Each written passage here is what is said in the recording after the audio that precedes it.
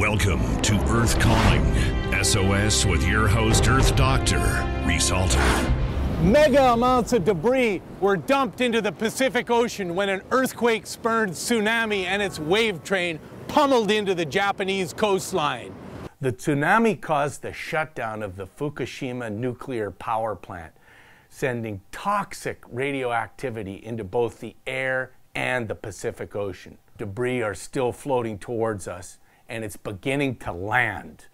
Our salmon and all sea life around Japan was exposed to radioactive waste. Those salmon born in Alaska, British Columbia, Washington, Oregon, and California in freshwater streams travel to the Pacific Ocean and swim over to Japan. 5 years later, they return exactly to the same streams to spawn. All life is interconnected, and what we do to the oceans, we do to ourselves. The salmon that I'm going to eat tonight may be toxic.